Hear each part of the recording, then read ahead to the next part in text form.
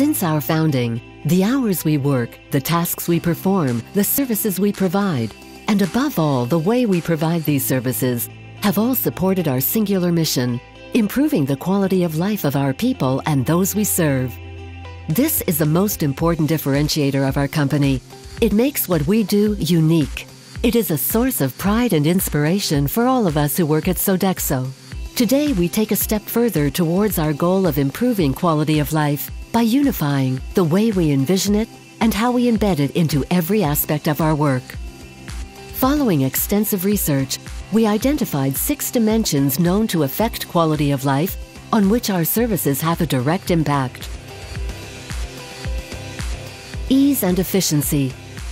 Imagine a world where everything runs smoothly, whether dropping the kids off in the morning or heading to a meeting.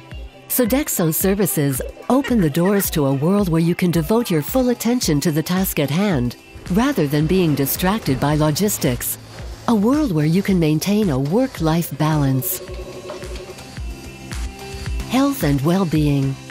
A truly healthy lifestyle requires an holistic approach. Maintaining overall physical well-being involves adopting healthy eating habits, having access to well-balanced meals, and maintaining regular physical activity. Recognition. Is recognition a powerful source of motivation? Yes. Being recognized for a job well done is a vital component of quality of life. Allowing individuals to select their own rewards based on their interests ensures that they feel genuinely appreciated. Physical environment. Did you know that the design of a space has a critical impact on our perception of personal safety and comfort? From optimal lighting to a reliable source of clean air to a safe building structure, purposefully designed and well-maintained environments bolster quality of life wherever you are. Social interaction. A friendly conversation over a cup of coffee. A lunchtime break with classmates. An afternoon companion for the elderly.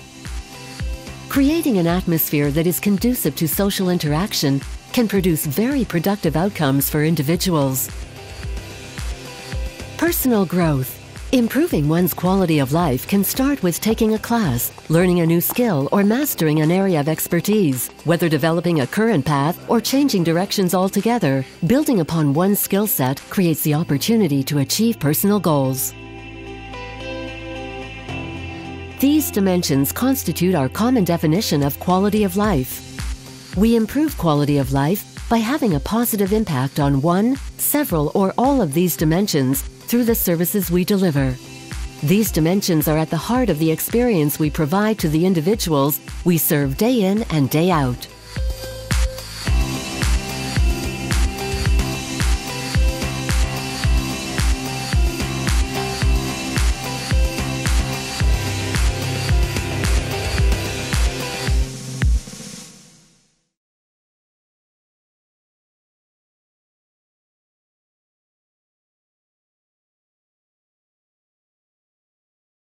Okay, everybody, we're coming down to the end today.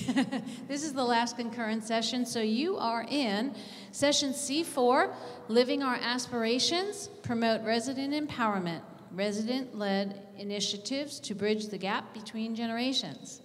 So my name is Mel. If you need anything, I'm up front. I ask you all to turn your cell phones to off or vibrate, please. You know the drill by now. At the end, I'll give you this CEU code. And don't forget to use the app, and you can do your online evaluation form there. You'll be entered in a drawing for next year's conference for free registration. So don't forget to use that. And I'll turn it over to our guides. We have David Kent. We have Denis Zafirovski. Did pretty good, didn't I? And Sami Kermani. Okay. Very good. So thank you.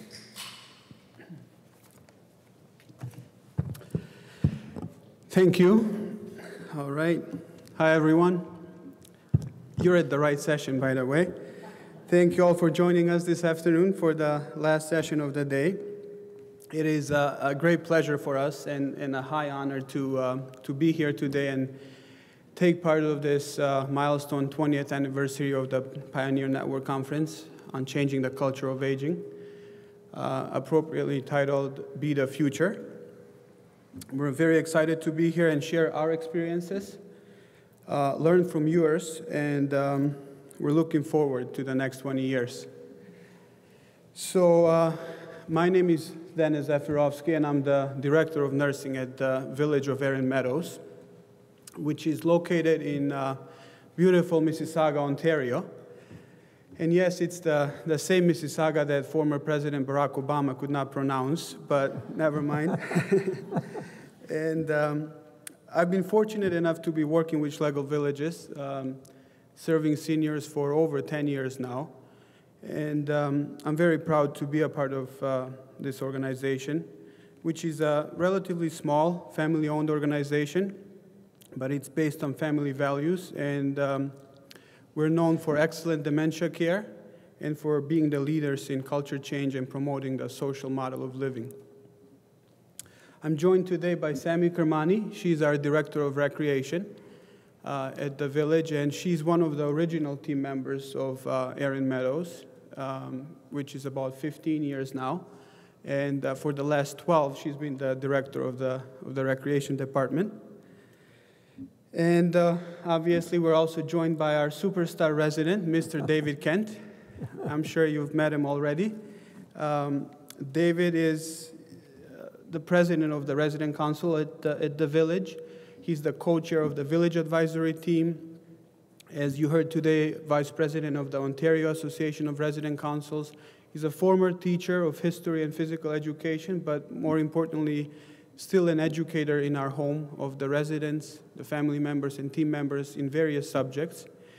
And he's got so many titles, but one I want to highlight is that he's one of the recipients of the Lifetime Achievement Award, which is awarded to residents living in long-term care homes for significant contributions to the quality of life of residents, which is presented by the Ontario Long-Term Care Association. So congratulations to you, David. Who is this guy?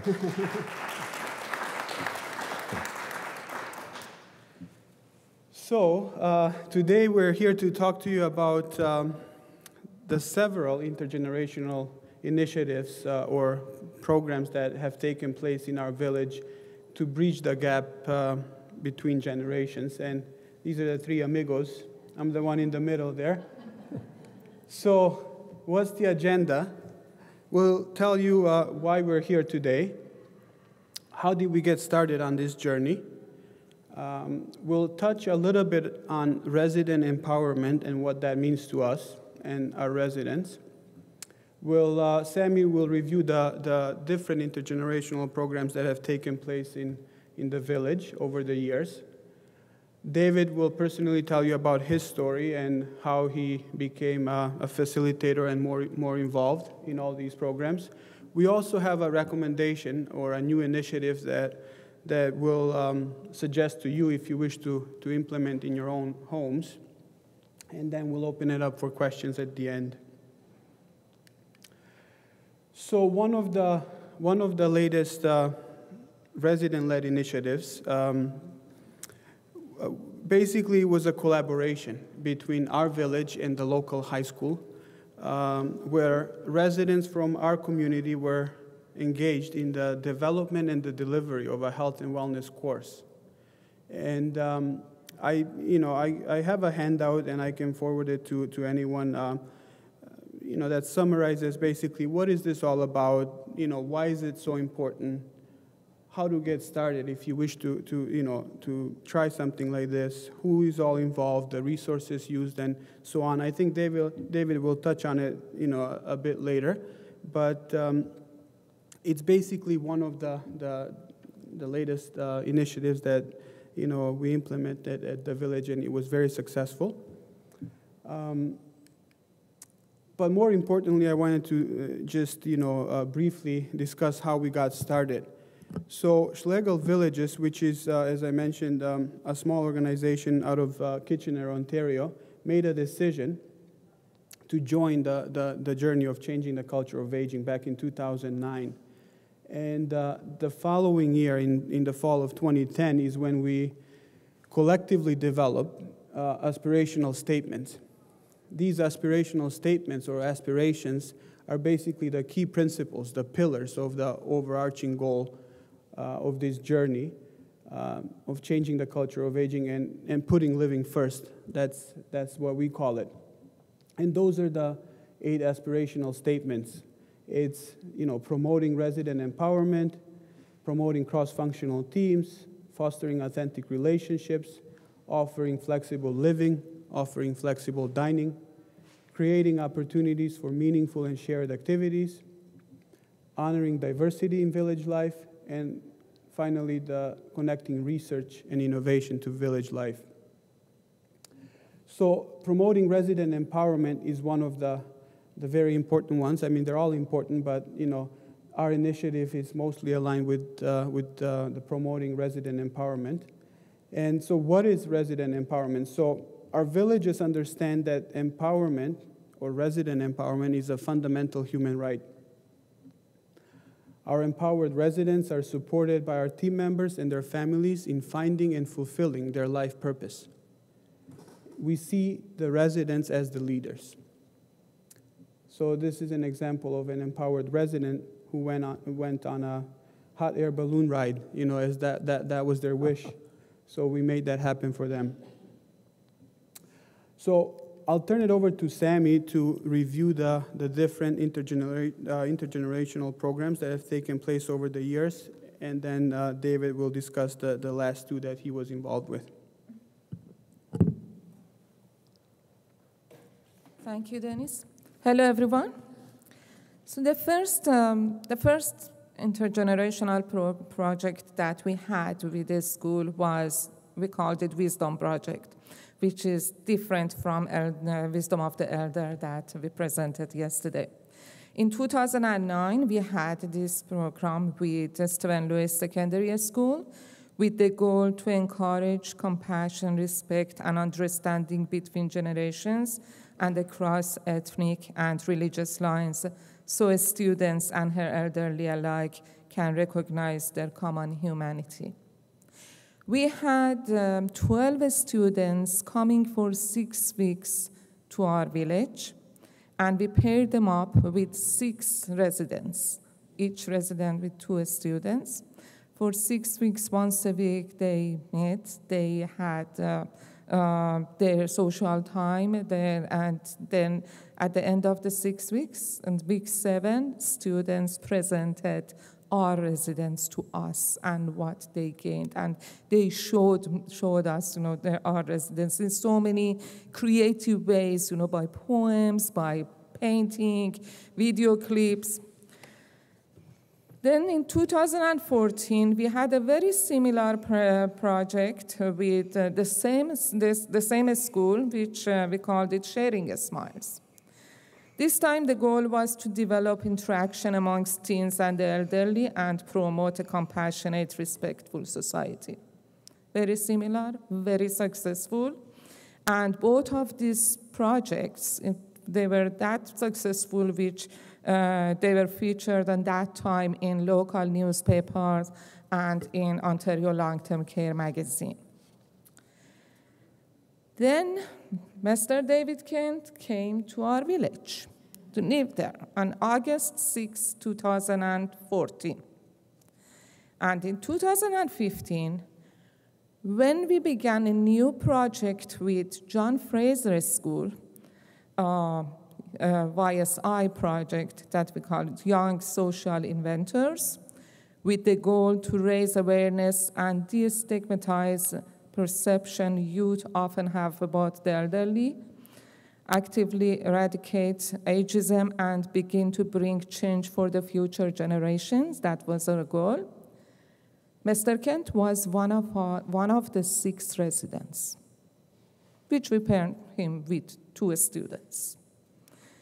And then we noticed that how much potential and strength is in that gentleman, so that 7 years teaching and leading and facilitating youth and connecting with them, we can't let it be wasted. So when we started another project, band project, which was Bridge Ageism Now, with the same school, with the goal to develop positive relationship with two generations and engage a student actively in long-term care, day-to-day life.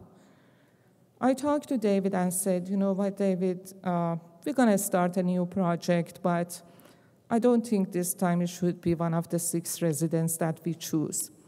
And he said, that's fine, Sami, it's fine with me. No, I understand for sure, I can't be always the one. I said, no, I really think you have to be the lead and facilitator for this project.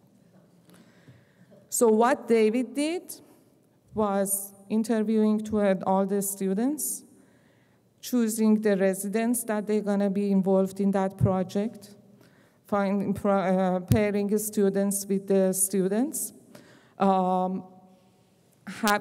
planning a 3-hour presentation and orientation to the students and the teachers, you know, to know almost everything about the life in long-term care, and planning that each week what they're gonna do, and it was that great success, which then we received a phone call from the school inviting David and me to the school for a new proposal.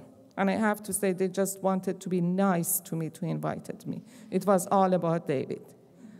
So I want David to tell you about the proposal and the rest of the story. Thank you, Sami. You're welcome. Okay, before we get to the proposal, I would like to just give you a quick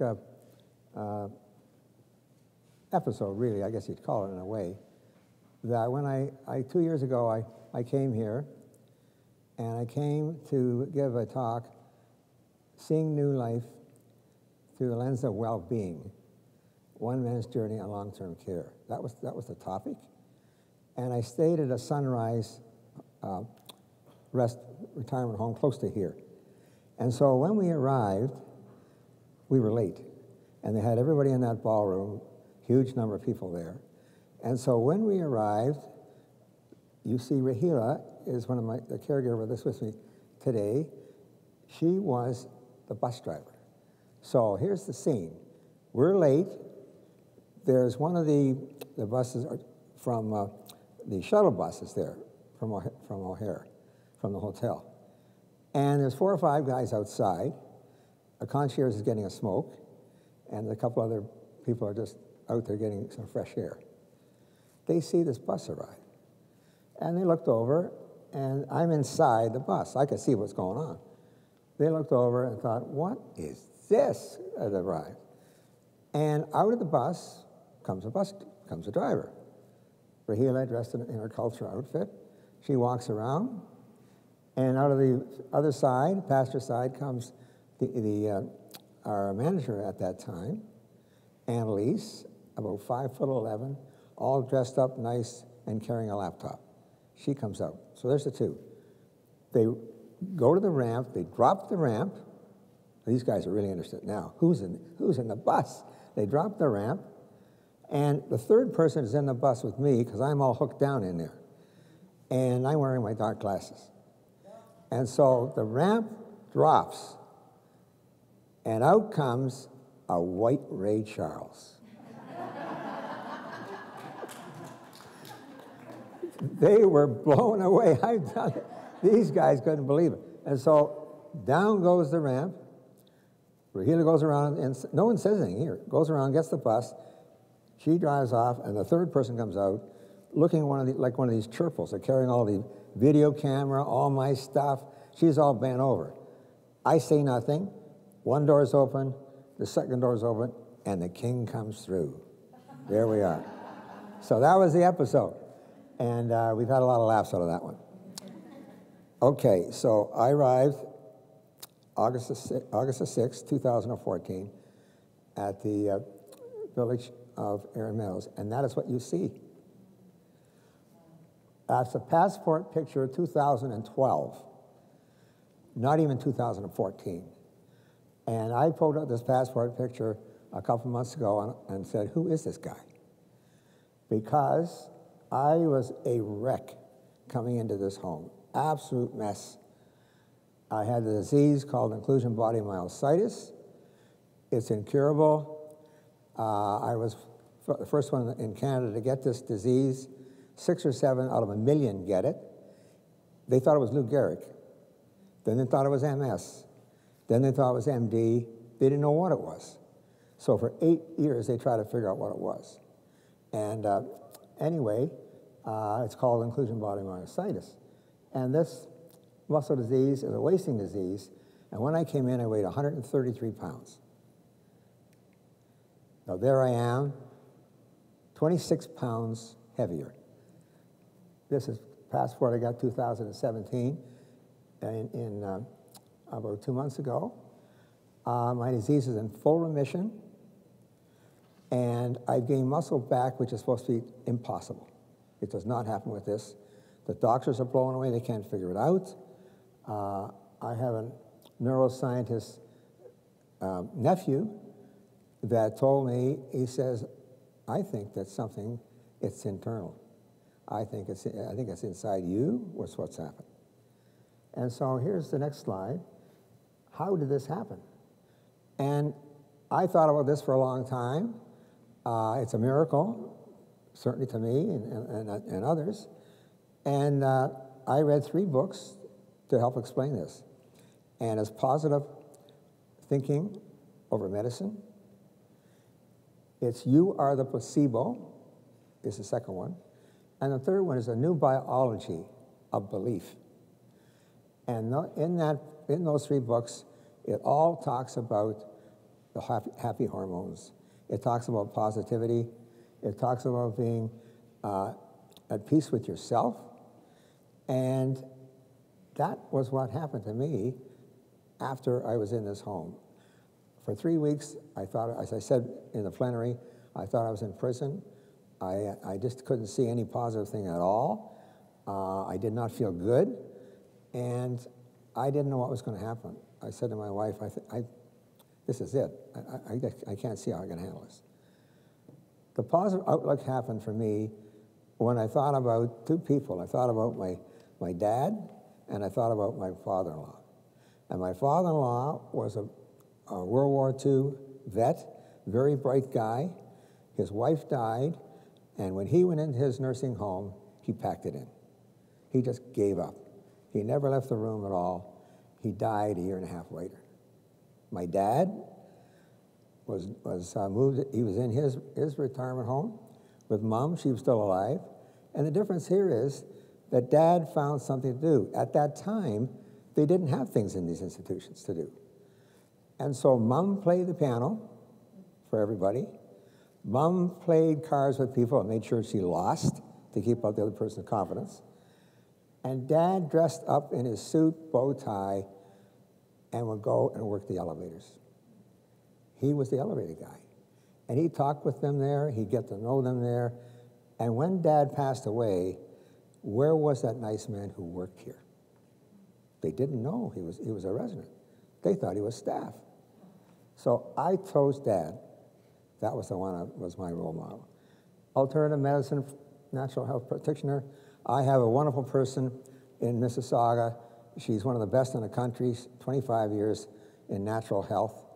I taught 25 years with this disease, and it got me through with alternative medicine. There were teas from the Brazilian rainforest I was told about. That's what I took, and it leveled off my problem.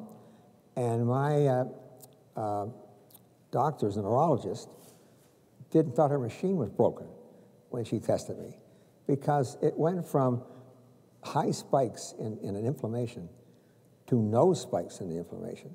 I didn't tell her what I was doing. I waited another 6 months. Same thing. I don't get what it is. I said, I think I can tell you what it is. It was the tea I was taking. It slowed everything down for me to carry on with what I was doing. So that's the natural health practitioner. And the big thing is the environment of Schlegel Villages in Erin Meadows. The PSWs, of which Rahila is one, were unbelievable. The nurses were fantastic. And I started to feel better. And after 3 weeks, my intestinal system was improved to the point where it was better than it was in 5 years. That's in 3 weeks. In 5 years, it was better. So something magical was taking place, and it's the happy hormone thing again. I felt better. I felt like I wanted to do something now. And so when the opportunity came, thanks to Sami and the group, to come and teach, there's our main street where all kinds of things take place. Okay, the next one there. There's the teaching crowd. And I have the cheerleader is a volunteer on the left. She's a dental hygienist. I've got Larissa on the right. She's my co-teacher. And she taught in drama in the Ukraine. And there I am in the middle there. And this team, and we really click. It'll be 3 years, September the 21st, but we will have our 3-year celebration. It's 70 there, but it's up to 75 now since I made this thing. I've done 5. I did one just Monday. We're doing a series on the CBC of the story of us, about Canada's 150th birthday. So it's a great series. I introduce it for 15 minutes. Remember, it can't be more than that, or they start sleeping on you. And then on goes the video. So that's that. Here's the class. And I don't know if you know any Alfred Hitchcock's movies, but any Alfred Hitchcock movie, he always is in that movie. Look who's at the back of the class. It's the teacher, hiding there. So here's the gang, and the 100-year-old lady didn't make this for this one, but it's quite a variety of people. And we've got some that can't talk. I've had blind people there. We've got some that are deaf, but they come to see the video. And we have, I've got, who else is in there? We've got 3 97s. And we got another person has turned to 100 just last week. And no testing, they all pass. And they're a fantastic group. And the first one I ever did, the first class I did, was the group of 7 painters. I think I've told some folks this. And they're the soul of Canada, because they portray our wonderful natural beauty in the country. And after this was done with the paintings, I asked Larissa, I said, how did it go? That's my first lesson. In 20 years, my first lesson. And she said, David, nobody fell asleep. That's the benchmark. That's the benchmark. So it's a wonderful thing, and that purpose got me back on track. Here's the band project. Here's 2 of the young ladies I had before this picture. This is 2016. 2015, here are the 2 young people I had here. We have Rafi on the left and Rabia on the right. And Rafi on the left, when I read her bio, because I have to pair them up. And actually Sami paired these 2 up with me. And Rafi had no self-esteem whatsoever. No self-confidence, didn't know what to do. And it was great to get her. And we clicked right away with those 2. And she started to come out of her shell, which was pretty nice to see. Rabia is the outgoing, she's the extrovert. And here's the things what happened with these 2. Rafia, for the second group came, she ran the group. She was the one in charge of the group. Look what happened to her in 1 year. Unbelievable. And Rabia, who is going to be she is going to be a doctor, but she's going to be a doctor working with older folks because she's exposed to this. Both are volunteers at the home. And Rabia, I saw her last summer, has come back from university, and she's now one of the volunteers at the home. That's the connection we had with resident, with the kids. And it worked because you're bonded for 6 sessions here. you got time to see. They saw your room, they heard your careers, and the other 5 residents that were along with me 2 years ago all clicked with their people. There were no failures here. It worked for everybody. And some of the folks that came from there were 3 came from areas that are not cognitive. They came from less cognitive ones. And the one lady, one of the behavioral team members came to tell me, their name is Susan, and she has dementia. And Susan couldn't wait for that young person to come. And she said when they left, she was almost in tears with this connection. The celebration, which I'll show you later, was something we'll see. Now, Project 2, which we started last year, same high school. It's got one of the best high schools in Mississauga, maybe Ontario. It's unbelievable, this high school. It's called the Specialist High School Major. This is what they have in Ontario now. You don't get credit points with this. You get a seal of accomplishment with this. And all the kids in Ontario have to have 40 hours of community work in order to get the diploma. And so grade 11 and 12 students, you see, they focus, the diploma is OSSD, it's called, and they took the health and wellness sector. That was their expertise is. You have to apply to the Ministry of Education to get your particular discipline. There's 19 different disciplines: forestry, business, health and wellness, hospitality, all kinds of different things that the kids will choose. And it's a chance for them to experiment, to focus on something that they may do or may not do. It depends. It's like a screening thing. And in the case of these folks, they had to complete a bundle of 8 to 10 courses in that subject. CPR, first aid, which is certification, good regardless of what you do, and a co-op portion of this. And the co-op portion, they would go to areas like hospitals. One came to our home, and you get 2 credit points for this because you're at the place for 2 months. And the schedule for this, plus they're senior students. They're grade 11 and 12 students, and the course is 2 years. We had 30 students come from the school, that 26 girls, 4 guys. That's about the ratio, right? You think about the homes. I mean, if you see a male, oh my God, there he is, like an endangered species over in the corner.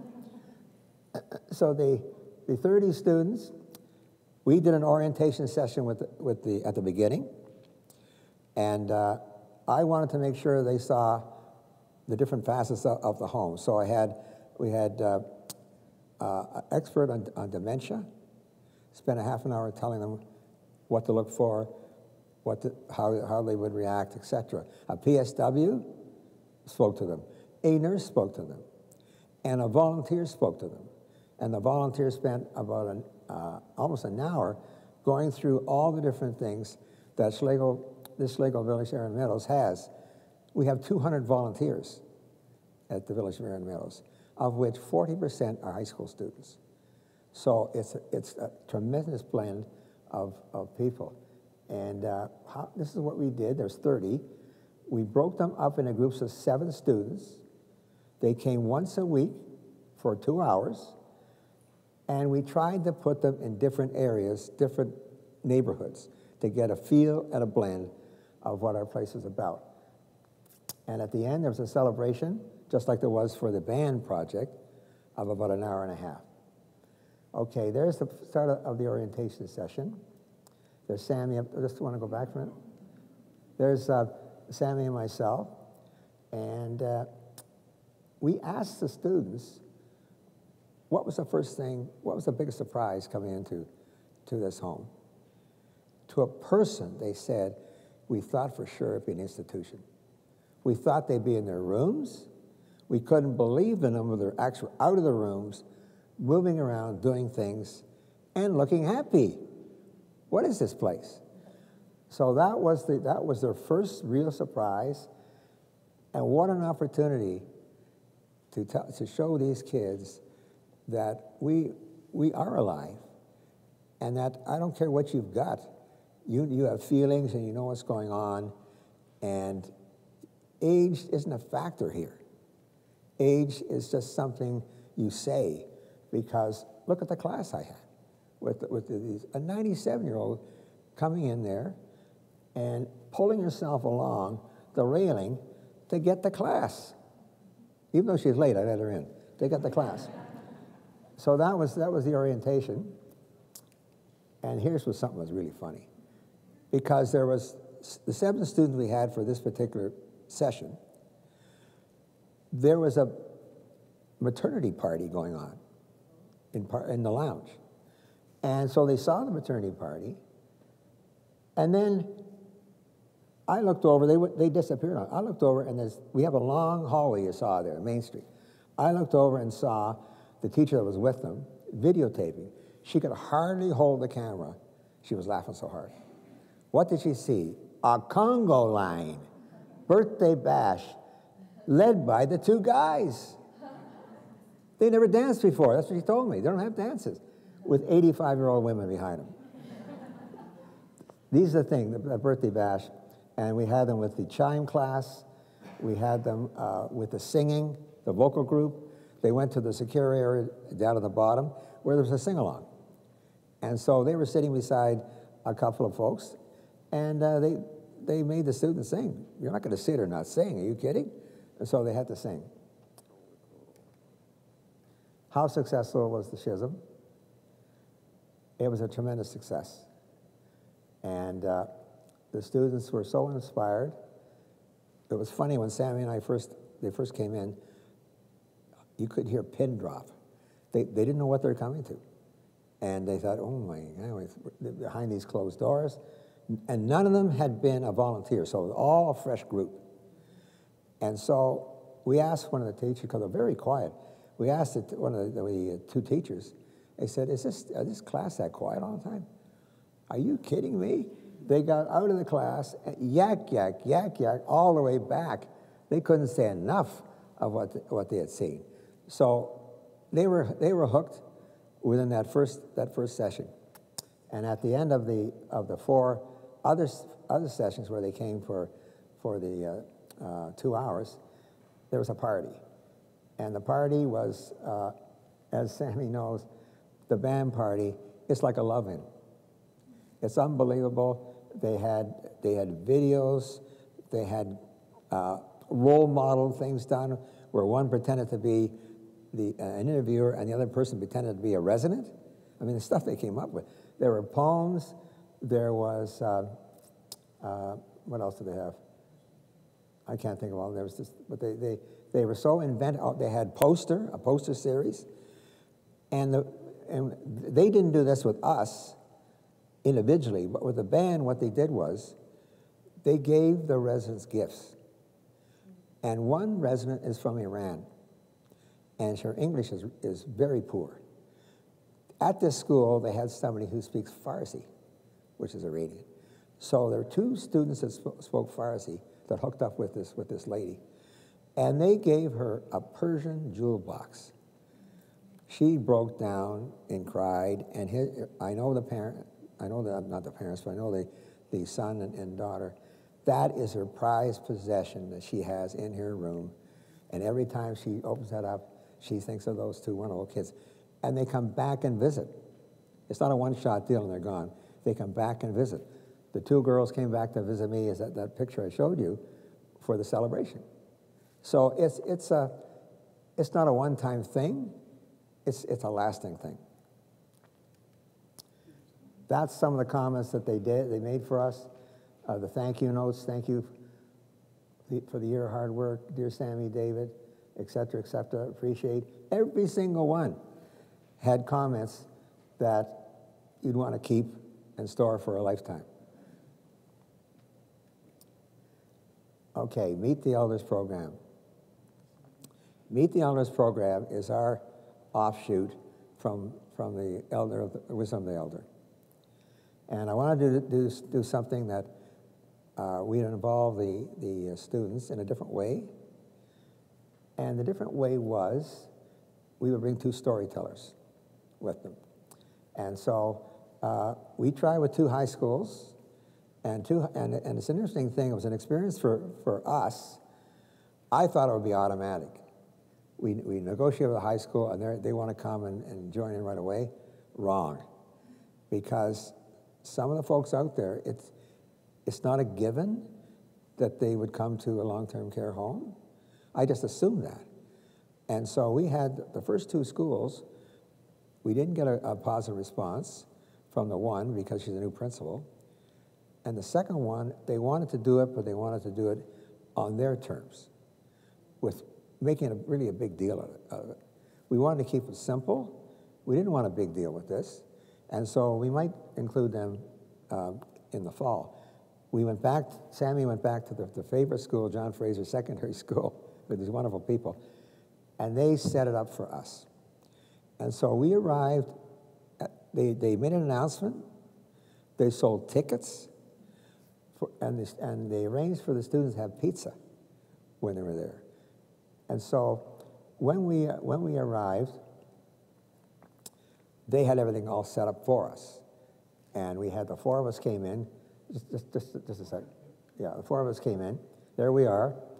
And you can see Mohammed is sitting on a Wisdom of the Elder bench out there, because he was one of the gentlemen last year went to one of our plazas and sat on that bench.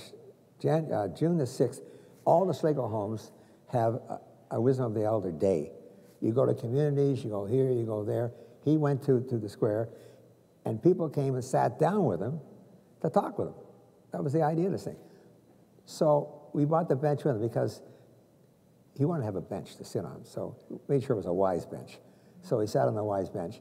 Beside him is Marie, and she is 100 years old.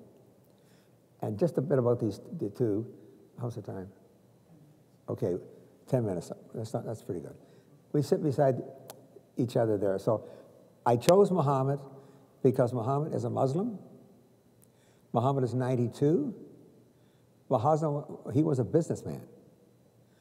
I chose Marie. She's a Christian. And Marie lives in a small place called Brixit on Georgian Bay. So what a better way to bring the Christian and the Muslim into an environment like this. We're going to expose the kids to this environment. And they're going to see, guess what? If you've got love and care in a home, you don't care what religion you are. You're all equal. That's exactly what they were. Equal, as they should be. And so, the next one. So here's the 4 questions that I posed to them. How did you survive the Depression of 1930? They both went through the Depression. Marie was 15. Muhammad was 5, 10 years different. And they both survived the Depression. Marie was the youngest of 14 kids. And Muhammad, at the age of 5, Dad lost his job. They moved him to his aunt. He stayed with his aunt for 10 years. They both survived because they had strong parents. And that time of the Depression, there just wasn't the work, and they're all over the place to try and find work. So the women had to do a lot of the things. And both of these people, you'll see what obstacles in a minute, both of these people overcame obstacles that you would wonder, how did they ever do it? So number 2 question, what obstacles did you overcome in your life? And let's take Marie first. Youngest of 14, she went to a 3-room schoolhouse. Grade 8 is the greatest amount of education she got, because the father was off doing things, and it turned out that the second oldest of her brother, second oldest brother, 5 kids, and the mother died. He had to go to work. Who's left? Marie and her mother are left. And so they took in the 5. And then, wouldn't you know it, after 3 years, the mother dies. So Marie brought up her niece and nephews starting at the age of 15. And she held them, she had them there until it was 28 years old was when the oldest left. The kids were awestruck with this. They can't even, who can picture this? And the beautiful part of this is, at her 100-year celebration, the second youngest of those 5 came back to celebrate the 100-year celebration with her. The only one left, he's 86. An 86-year-old comes back for the 100-year-old surrogate mother. Unbelievable stuff. And in Muhammad's case, his obstacles with him, he lost both brothers one day. They ate something that was poisonous, toxic. He lost both brothers. He went through, in his life, he was born in India, Calcutta. He went to the University of Calcutta. Very bright guy. Business and commerce. They were involved in World War II bombing of Calcutta. They moved to Bangladesh. Next thing you know, they're involved with a war between India and Pakistan and Bangladesh. And in that war, his home was destroyed. They blew everything out of the home. They were fugitives. All the kids. There were 3 kids and the 2 of them. The uncle came through with them, and the uncle arranged for them to escape, basically, to Iran.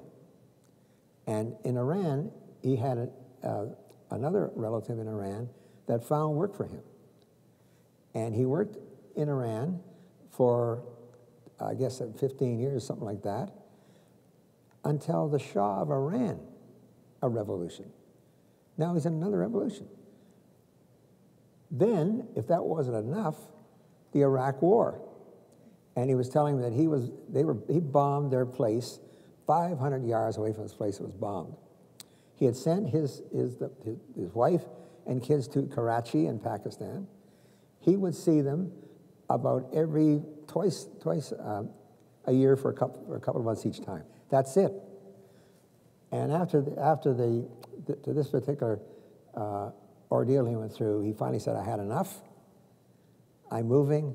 He had a relative in Canada, and that's when he moved to Canada. But that's what these 2 went through. What was the happiest time of your life? This got quite the reaction from the kids. For Muhammad, my wedding day. And the kids didn't know what to do with this one. They were kind of snickering. They felt a little awkward. To have somebody 92 basically say to them, "You know what? I fell in love with somebody X amount of years ago." They looked around like this at each other. Whoa, this is really cool. And with Marie, she said, bringing up a family. That was the happiest time of her life. You would think that'd be the worst time of your life, trying to look after all these different things. It was the happiest time of her life. What words of advice you give the kids? And Muhammad's was, enjoy every day. It could be your last. Look what that gentleman went through. Of course he would say that. And with Marie, she said, respect your parents because they're the best friends you're ever going to have. Next one.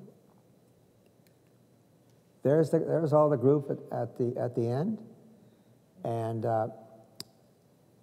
it was a wonderful day. You see the table there? They had the table set up with flowers. It's a high school, and they had 3 teachers that are very passionate about what they do, and phenomenal teachers. And one of the teachers is the band project one. And so they had at the end, they had pieces, I say, and they had water. And then they had 4 students come up with a plant of a flower. And each one gave, Sami got one, I got one, and the 2 storytellers each got one. And then they handed us a card, a thank you card, how inspiring we were. It was a class act from these people. And the big plus out of this, they had 2 photographers here. They photographed this They put it in their newsletter for 1,400 students to see the story and see the pictures. What a connection. And those 1,400 will go home. How many would they tell? Another 2,000, whatever. So that's the kind of building projects. That's my mission. It can be done by anybody. Any home can do this. Just hook up with your local high school. And it's magic. And here's the recommendations. Be the future. That's the theme. This is the future right here. This is the future.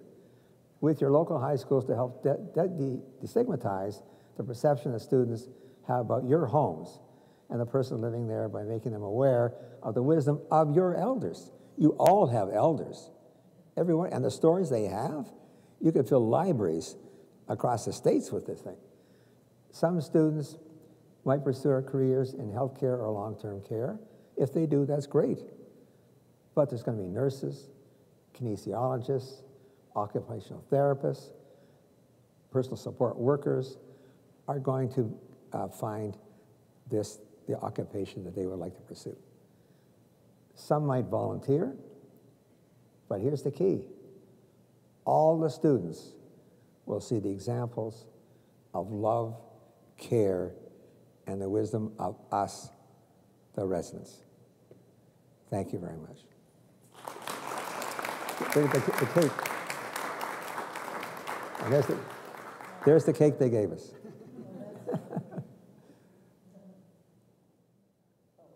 I was curious how the questions and the sort of like the curriculum were chosen, the topics and. In which now? You mean there's the schism? Part. Yeah. Were you talking about the Well, program that we initially talked about? Yes, the earlier ones. So Yeah. that was the health and wellness program. Is this one on or no? Yeah. So for the health and wellness program, so basically the students visiting the school, that was part of the outreach program. Okay. So it's really giving the students exposure to long-term care for a certain amount of hours. So what we did was we did 2 to 3 hours of orientation where we welcomed them, we reviewed the different disciplines, they heard from the direct care team members, they heard about dementia and our philosophy in for dementia care. We did the tour, I think David did the tour to all the neighborhoods. It's called the exponential part of this, as Denis said, the outreach, where they get a feel of this. They don't get any credit and stuff for this. It's kind of an extra thing they do to see if they want to pursue this. So it's flexible in terms of what we want to, how do we want to involve them, because it's a limited amount of time, and we decided to spread it in 6 weeks where they would visit weekly, be paired up with different direct care team members and get that exposure. Right. Thank you. No problem. Another question? So what advice would you give to a home that was thinking of setting up such a program? You mentioned, I think at one point there was one high school that was going to make too big a deal of the program. So what advice would you give a home that wished to set up such a program? Well, the advice to me was don't give up, because you all have a lot of local schools. We have 5 around us. So the first 2 didn't work, which really surprised me. One said they will do it, but kind of on their terms later. That's all right. We'll go back to them. And we went for a 3rd one. And then next year we're going to go back to the original one again. We sent out invitations from the president of the resident council. We sent an invitation to the school to see if they wanted to come to negotiate with us and work out a plan whereby we would go there and exchange whatever. And so that didn't work. It didn't mean it didn't work again, and we'll use it again. And so we decided that we were going to approach the school. And we knew John Fraser had done some great work for us. So Sami had gone to a dementia workshop there, saw the principal, who's pragmatic. The principal's the key. The principal is the key of these places. Because the first school, the principal was brand new and she was overwhelmed. The second school, apparently she's not big on the community connections. So good luck with that principal. And the third principal is very pragmatic. She wants to do these things. She has an open mind. Remember, we're not just trying to sell the students. We're trying to sell the principals. And we're finding that out with the OARC. We're trying to sell the ministry. Like the Pioneer Network and what we do at Schlegel, we're way ahead of the curve. We're up here and the governments are back here it's not true, trying to get the connection. So we pop in there and try and be the catalyst to try and get this thing moving. So I know in Ottawa, you got all kinds of great schools in Ottawa. And for St. Pat's, your school, what a natural. I mean, they would just love that. And you've seen some examples of what we've tried that work. And I think the sky's the limit. I really do for North America. I see this as we've got 638 homes. Look at the number of schools around those homes. Now, the schism for our place, all the schisms, all the schools don't get that particular health and wellness schism, but they have other ones that might be of interest. But I found out just before I came here, the schisms have been so successful, they want more high schools to have those schism possibilities, which means more health and wellness courses for more high schools. So this is the cusp of something I envision as being really a big deal, because they're the future. And we get them feeling the way those kids felt, and they come back as volunteers. They tell that network with their buddies, and before you know it, the destigmatizing is not destigmatizing anymore. It's gone. So thank you for sharing your story with us. Going back to your early days at the villages, I mean, we often see elders who come into our homes experiencing the things that you were experiencing. A lot of what you did was pull yourself out of it. Is there any advice you have for us as care partners of what we can do to help get people to where you've gotten?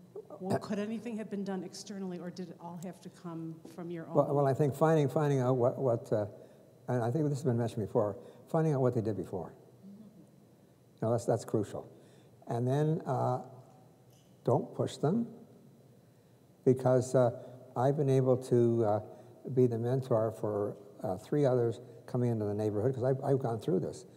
And the 3 others, I didn't push any of them.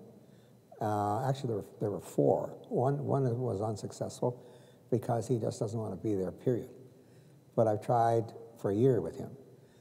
You approach it slowly, you tell them what you went through. See, you're coming in cold like I came in. This is all new to you. You've left your loved one, or the loved one has died, and you're going to a bunch of strangers, and you're seeing all these folks that are worse off than you are. It's scary. And so to get somebody to come and talk to you that went through this is just, I can't say enough about that. But I know you feel like this. I felt like this. You're going to feel like that for 3 weeks or a month. That's what I mean. Don't push it. In the case of Muhammad, 3 days later, he was out doing activities. He just because he knows look at his life. He cherishes every day, this guy. And so when we have a lockdown at the home because of every homes go through this because of flu, they close everything up. Now you are in prison, there's no question about that. So you should see the number of folks at that door. What do I do? Where do I go? Why is this happening? And that, I guess, used to be the institutions of before. They didn't, that was it. They didn't have anything else. So they are so in tune with getting out and just seeing and doing different things that when it's closed down, they feel it the worst. They really do. And the folks in some of these secure areas that we think are the ones that are the lost souls, they're not the lost souls. Because if they're approached properly, we have an area, a courtyard down there, where we have a great horticulturist. And they have all the flowers and plants set up there. And guess who does all the weeding? and the gardening there. Folks, they do. And they found out what they did before, and she brings a trowel with her. Okay, who do I have to help me today with the planting? With the trowel. I remember doing that. Up they get. She had these two guys on either side of her. One guy was an ex-boxer, about 6'3", and she's got arms around these two guys, taking them out to work in the garden. Anything's possible. It really is.